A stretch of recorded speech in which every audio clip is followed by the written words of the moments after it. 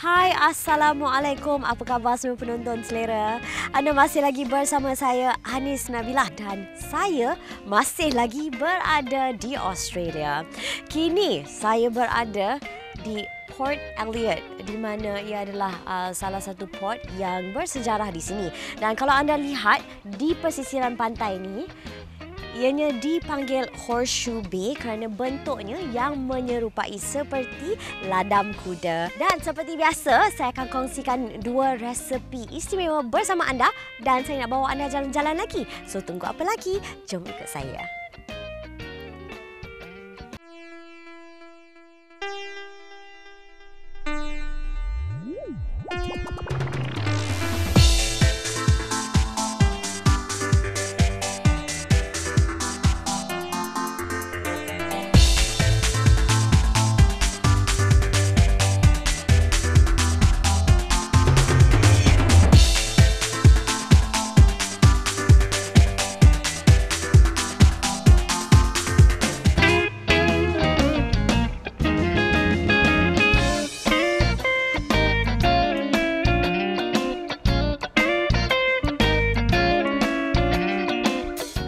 Assalamualaikum, apa khabar penonton Selera?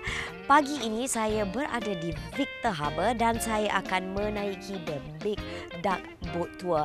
Saya akan menaiki boat untuk melihat keindahan pulau-pulau di sini. Di sini juga sangat terkenal dengan pantai-pantai yang ombaknya sesuai untuk surfing. Baiklah, saya pun dah tak sabar. Manalah tahu saya beruntung sangat boleh jumpa whale, boleh jumpa penguin, boleh nampak apa lagi? Anjing laut, apa lagi binatang dekat sini? Tak tahulah, nak tengok semua. Jom.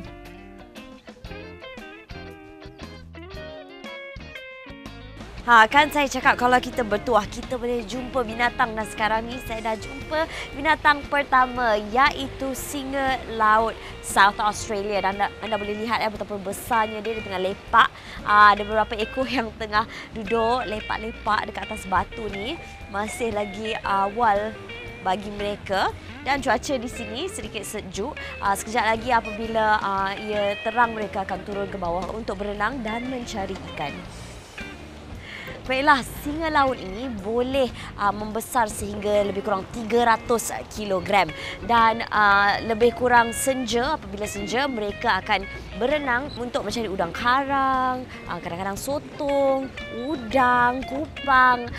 Dan jika mereka rajin, mereka juga akan mencari ikan salmon lah.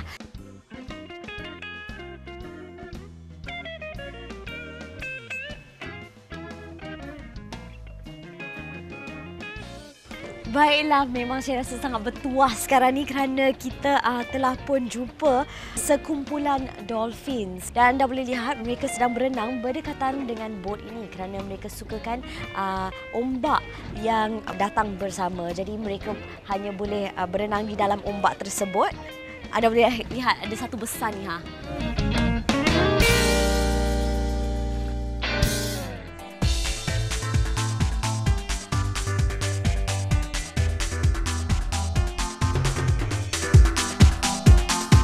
Hai, terima kasih kerana masih lagi bersama dengan saya, dan sekarang ni saya dah siap sedia kesemua bahan-bahan saya untuk resepi pertama kita. Baiklah, resepi pertama yang saya akan sediakan memang sesuai disajikan sebagai breakfast ataupun makanan tengah hari ataupun makanan malam ataupun bila-bila masa sahaja. Nama hidangan yang saya akan sediakan ialah strata bersama dengan keju dan juga caramelize onion. Strata ni lebih kurang seperti bread pudding, cuma ia adalah savoury ataupun ia adalah yang berempah ataupun sedikit pedas. Selalunya bread pudding tu disajikan bersama dengan sos sebagai pencuci mulut. Dan sekarang ni saya akan menggunakan roti croissant untuk strata saya. Baiklah, saya telah mulakan dengan menyediakan caramelize onion yang seperti saya kata tadi. Jadi ini adalah caramelize onion. Dan apa yang telah saya lakukan, saya telah panaskan lebih kurang 2 sudu besar mentega di atas kuali lepir sehingga cair. Kemudian saya masukkan bawang kuning besar yang telah dihiris nipis dan sweatkan dia ataupun hanya masakkan ia seketika sahaja sehingga ia layu. Kita tak nak dia bertukar warna. Dan setelah ia layu, saya telah masukkan sedikit balsamic vinegar dan juga sedikit madu. Gaulkan sehingga bawang tersebut jadi lembut dan warnanya seperti ini. Mudah saja, dan kita akan taburkan caramelize onion di bahagian atas strata kita. Dan apa yang saya akan lakukan ialah sapukan casserole dish saya bersama dengan sedikit mentega. Di sini saya ada lebih kurang 8 biji croissant. Anda boleh carik-carikkan ataupun potongkan dia saja. Kalau anda nak gunakan roti biasa juga boleh. Jadi anda boleh gunakan apa saja yang anda suka. Kalau saya gunakan roti biasa, selalunya saya akan tambahkan lebih mentega di bahagian tengahnya supaya ia tambahkan lagi rasa lemak. Sekarang ini saya akan taburkan sedikit cherry tomato. Dan apa yang saya akan lakukan ialah belahkan dia di bahagian belakangnya. Dan saya akan perahkan isinya di dalam mangkuk. Bijinya di dalam mangkuk. Saya tak akan buangkan.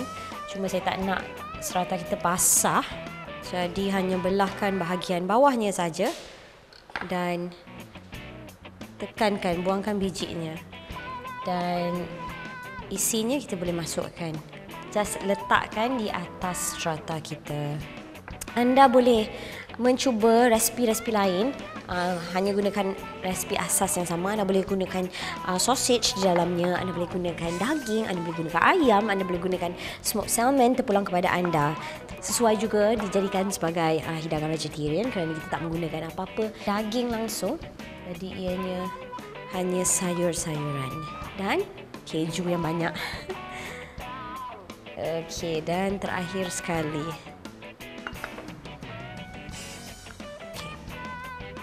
Dan setelah kita letakkan tomato kita, saya nak letakkan pula cendawan. Di sini saya ada white button yang telah dihiris.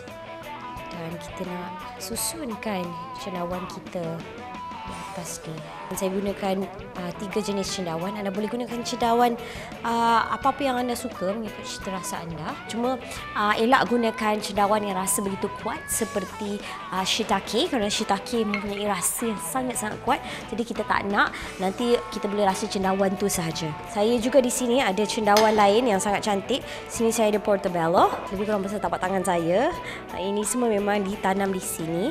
Jadi apa yang saya akan lakukan ialah hiriskannya. Hiris nipis dan taburkan sahaja. Kita ada cendawan, kita ada telur, sumber protein, roti, sumber karbohidrat dan macam-macam lagi. Memang sajian yang sangat seimbang. Baiklah, di sini saya ada pink oyster. Selalunya kat Malaysia kita dapat warna putih atau warna kelabu, tapi di sini unik sikit, dia warna merah jambu Dan saya akan gunakan pink oyster juga, hanya carik-carikkan dia sahaja. Memang sangat mudah. Okey, telah pun siap dan sekarang ni saya akan sediakan adunan liquidnya. Di sini saya ada lebih kurang 8 biji telur. Anda boleh lihat betapa segarnya telurnya, datang dalam pelbagai warna. Saya akan pecahkan kesemuanya dan adunkan. Okey, saya akan pukulkan telur ni dan masukkan rempah ratusnya ataupun bahan-bahan yang untuk menambahkan lagi rasa. Di sini saya ada tomato paste dan saya akan campurkan sedikit tomato paste. Saya juga akan campurkan bawang putih yang telah dicincang, sedikit serbuk cayenne. Anda juga boleh gunakan serbuk cili biasa dan juga sedikit mustard untuk menambahkan lagi rasa. Masukkan garam dan juga sedikit lada. Pukulkan sehingga rata.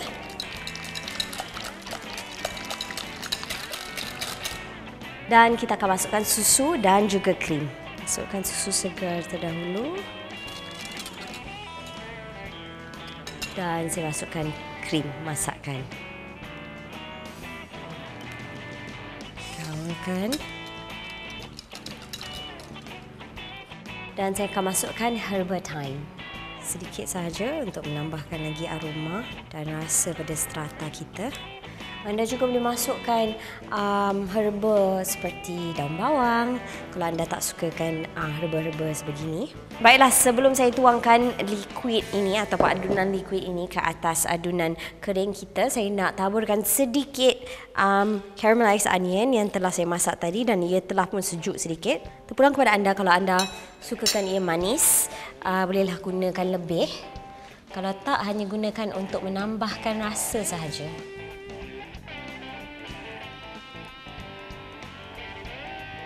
Dan saya akan tekankan sedikit croissant saya supaya dia menyerap ke semua adunan liquid tadi. Dan kita boleh simpankan ia di dalam peti sejuk lebih kurang 15 minit sebelum memasukkan ia di dalam oven. Tapi sebelum tu, salah satu benda yang paling saya suka nak buat ialah taburkan kejunya. Di sini saya ada sharp cheddar, saya ada provolone dan juga fontina yang telah dikisar. Dan keju yang dibuat di sini mozzarella yang segar. Anda juga boleh gunakan keju kegemaran anda. Hanya mozzarella dan cheddar juga sudah memadai. Hanya mozzarella saja pun boleh. Dan sedikit sharp cheddar. Dan saya akan akhiri dengan mozzarella segar. Setelah taburkan, kita nak taburkan sedikit lagi lada hitam. Dan simpan di dalam peti sejuk lebih kurang 15 minit sebelum membakarnya di dalam oven ataupun ketuhar yang telah dipanaskan pada 190 darjah Celsius lebih kurang 30 sehingga 40 minit.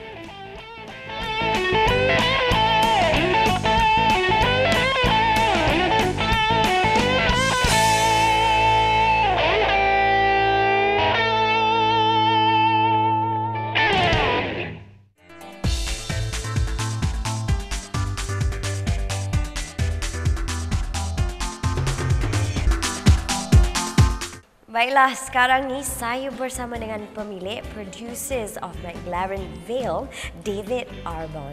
Hi! Hi. How are you? I'm very well.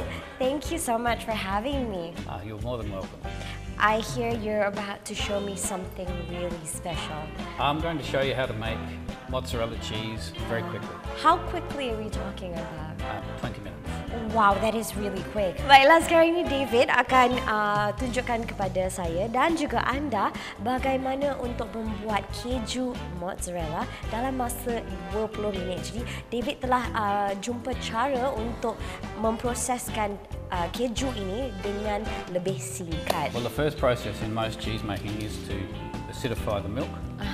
And for our acidification, we're going to use citric acid. So we want 2 teaspoons of citric acid. Okay, kita gunakan 2 sudu kecil citric acid untuk menambahkan asid kepada kita punya susu. In 200 milliliters of water. Dicampurkan dengan 200 ml air. Now to make the curd stronger or stiffer, we use rennet. And in Australia, you can buy rennet, which is an enzyme, in the form of junket. Oh wow! Okay, so we break up these tablets and pour some water on them, and they'll dissolve. So the next thing we have to do is to heat the milk. Okay. So here we have local milk that is non-homogenised. If you want to make this cheese, it's best to use non-homogenised milk. Although that may be hard to get. Homogenisation basically breaks up all the milk fat into very small bits, and it doesn't come back as well when you're trying to make cheese.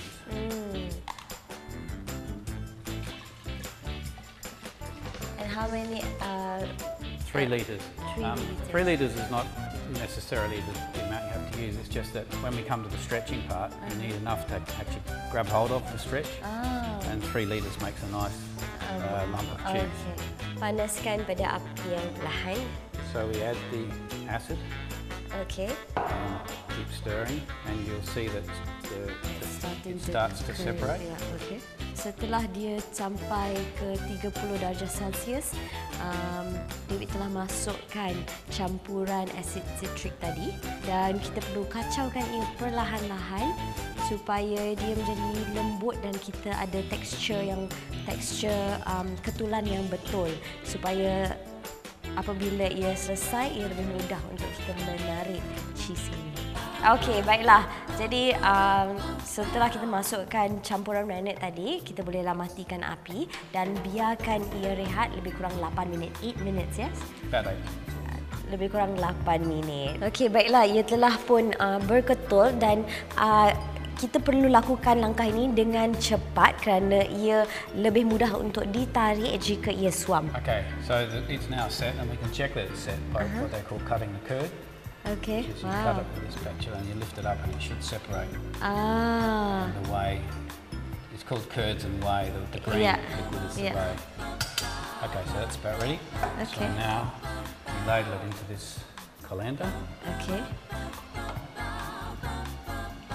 Jadi kita tuangkan perlahan-lahan macam itu supaya dia tak proses yang kita harus lakukan dengan lembut. Now to separate the curds from the whey, we just roll it slowly. Okey, dan nak asingkan curd dan juga whey, hanya pusing-pusingkan ia perlahan-lahan. And you can hear all the whey running out. Ya. Dan anda boleh lihat cecair whey tersebut ditapis keluar. Nampak macam besar, tetapi whey tersebut akan keluar, jadi ia akan menjadi lebih kecil. Walaupun kita nampak tadi macam kita gunakan banyak susu, ya, lebih kurang 3 liter, hasilnya tidak begitu banyak. Okey, dan apabila dia dah nampak seperti dah tak begitu banyak whey ataupun liquid tadi, dan ia dah nampak seperti berketul-ketul kecil, maksudnya dia dah sedia untuk dimasukkan di dalam microwave. On a normal setting? Flat out, as hot as it'll go. Oh, okay. Well, that's what I do. And I just do it for a minute. Jadi panaskan di dalam microwave lebih kurang 1 minit. Setelah keluar pada microwave, kita kena buangkan lagi Pick this up and whey tersebut. squeeze it a bit more. Angkatkan dan tekankannya. Jadi ia panas, jadi kita perlu pakai sarung tangan. And if it's crumbly, which it's still a bit crumbly, we give it some more heat. Okey. Dan kita tarikkannya. Dan jika ia masih lagi berketul-ketul, maksudnya kita perlu panaskan ia sedikit lagi. Okey, dan masukkan lagi selama 30 saat. Dan David kata menariknya lah yang memberikan mozzarella keunikan seperti tali-tali itu bila kita masaknya, dan bagaimana ia boleh cair. Oh wow, beautiful. Now it's starting to stretch. Dan sekarang ni ia dah boleh ditarik. Might be a little bit more yet. It's not. Oh, it's not done yet? Sedikit Should stretch. saja lagi. It's fairly good. Oh, that's okay? Yeah, that's okay. Oh, wow. Do you want to try? Yes, please. So You I need just to have do it to... slowly. Just pull it out slowly. Okay. We only need to do it 3 or 4 times. So. Okay. Okay. Just pull it out slowly. Okay.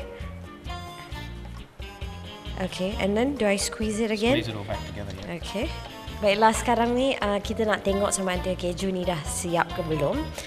Jadi cara-caranya adalah dengan menariknya dan lihat jika ia masih lagi berketul ataupun ia seperti getah yang boleh ditarik-tarik, dan ini kelihatan seperti getah yang telah boleh ditarik. Okay. 30 seconds.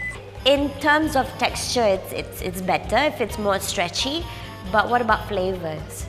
The flavour is much the same. I mean, the heating adds gives it Character. different flavour. Yeah, okay. Baiklah, kita memanaskannya sedikit lagi supaya kita lagi boleh tarik dia panjang-panjang, dan jika ia boleh ditarik, maksudnya ia akan memberi tekstur yang lebih elok pada keju ini. Turn it in like this. Uh-huh. And you see the top surface there becomes really smooth and shiny. Yeah, yep. And you push up a golf ball size. Wow, nice. You want to try that? Yes.